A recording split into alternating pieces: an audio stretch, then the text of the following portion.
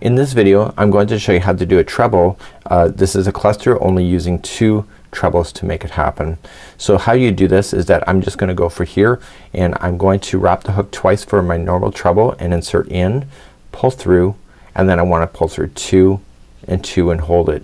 This is very similar to doing 2 together, but we want to use the same stitch once again. So wrapping twice, same stitch, pull through 2 and 2 and hold it, and then you're done. So just wrap and pull through all 3, and that is your cluster and for treble. So let me show you again.